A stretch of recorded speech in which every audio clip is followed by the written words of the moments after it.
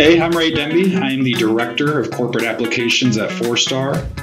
Forestar is a national real estate development company that focuses on single-family residential communities, and we are based out of Arlington, Texas.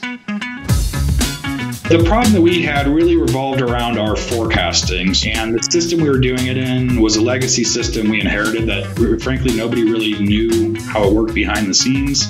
Numbers started coming out looking wrong, and we didn't know how to debug those. On top of that, kind of the biggest pain in the butt for me was getting the data back out of that system afterwards. So I would spend days in spreadsheets that I hated trying to get things updated, taking stuff from that system, merging it with our accounting system and other spreadsheets that were just offline and not connected to our databases at all.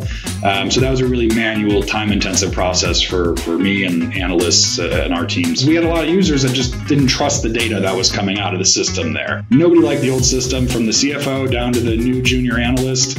Everybody kind of knew it had to go. We just didn't know where to go.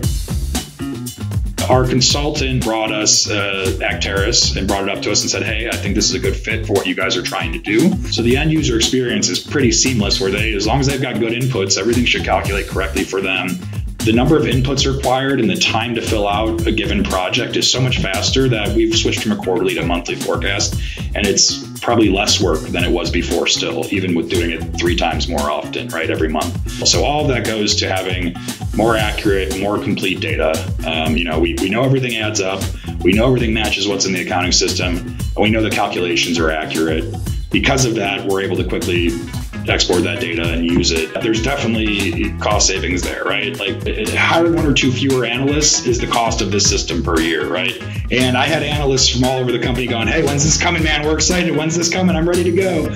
And so we finally were able to launch it, and they were in the system, and they finished a month or 2 of working in the system.